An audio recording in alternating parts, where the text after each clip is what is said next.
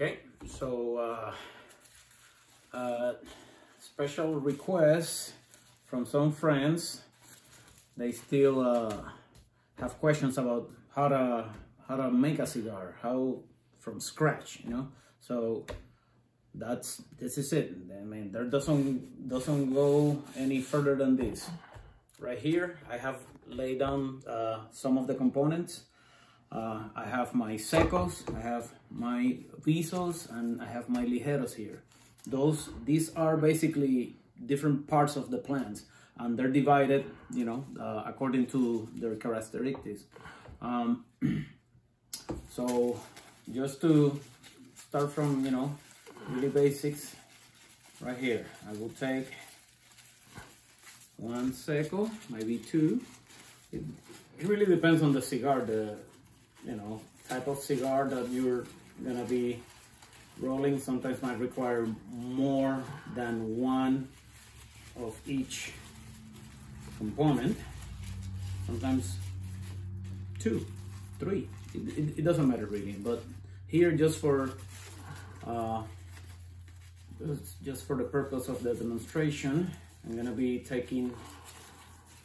try to roll probably about a robusto size cigar.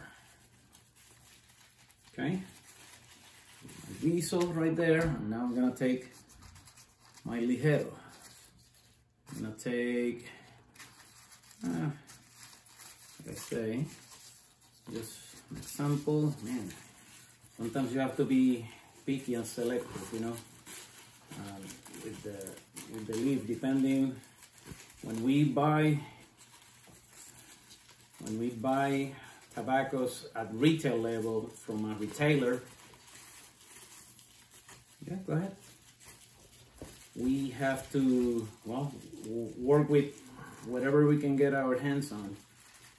So that's my ligero right there. I put the ligero in the middle, trying to keep it right there in the middle.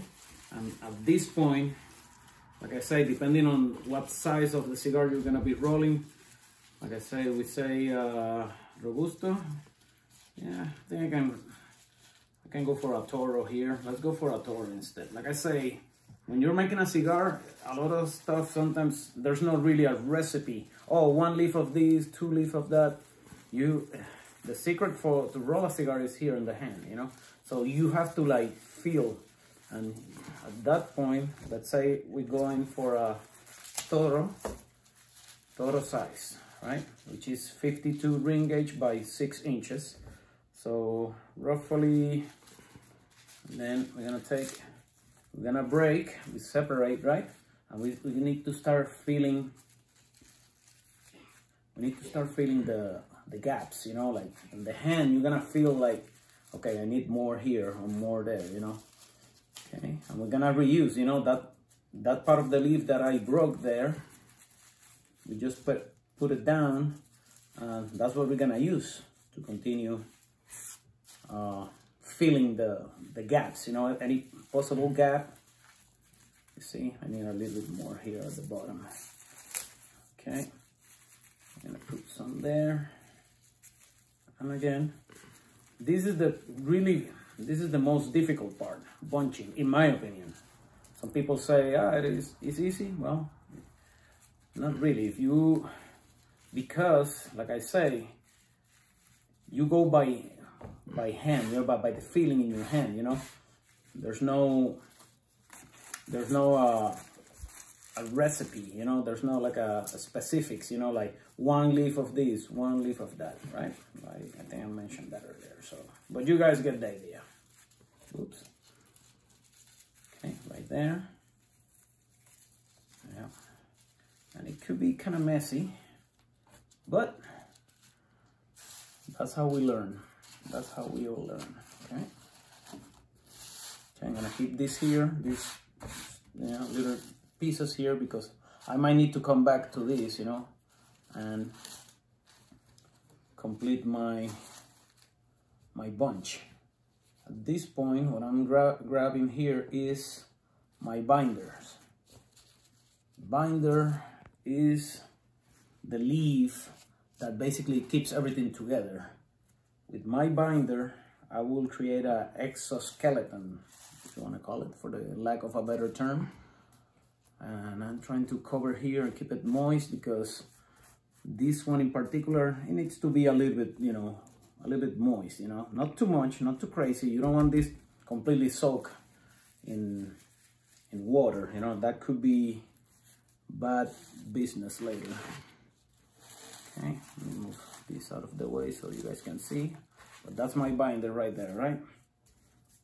I'm using 2 binders, as you can see. Sometimes if the binder is big enough or long enough, I just use 1, you know. But this is where we start. Now I have my bunch here, I'm gonna start rolling. And at this point, we just rolling, okay? And at the same time, we need to keep with the hand getting a feeling for the cigar, you know, because at this point I still can come back, you know. If I all of a sudden realize that, oh, I have a soft spot here, I can come back and fix it, you know. And that's what I'm doing right now. And this is where these other parts become handy. Like I said, we don't throw them away right away, because this is still good leaf, you know. It's just that it wasn't needed at the time. So, but eventually we try to, like I say, okay, rolling, and continue.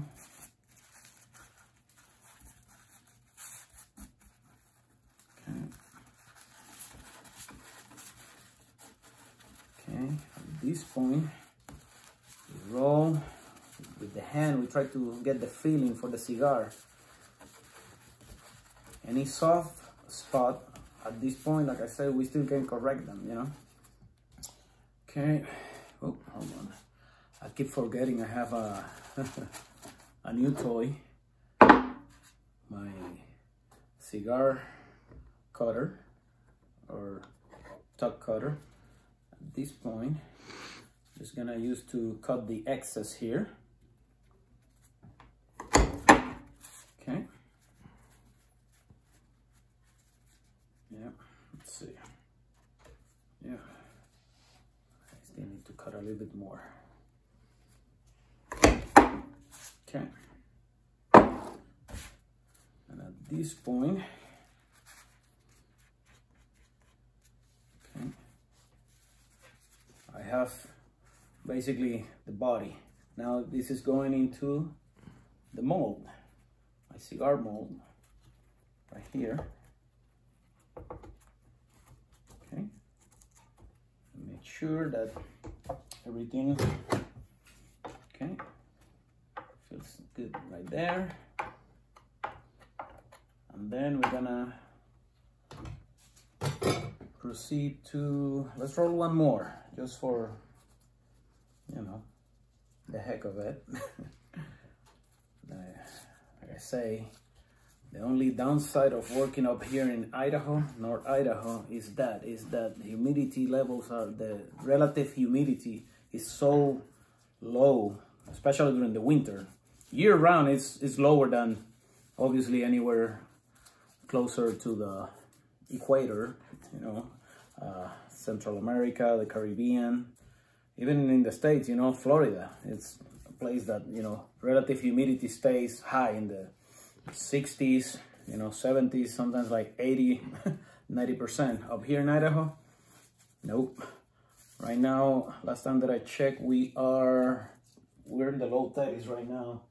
It's like 32 or something like that. So that is not good for the, if you're trying to roll a cigar.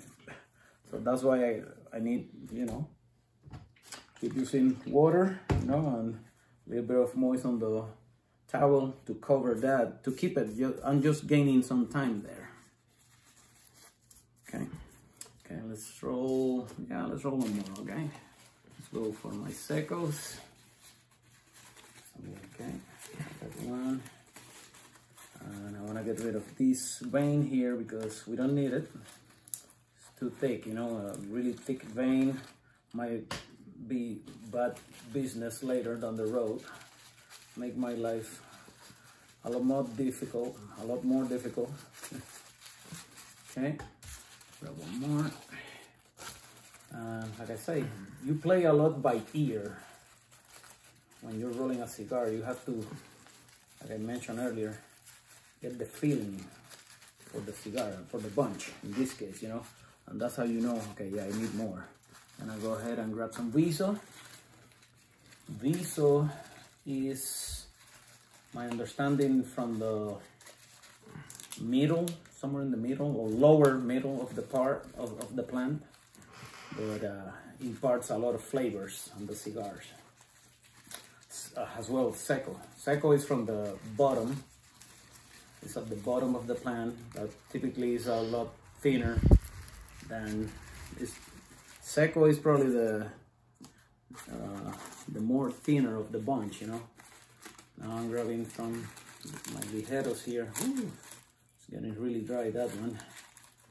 Let me see if I can grab another one, because that one is gonna kill me. See? I say I have to play by ear.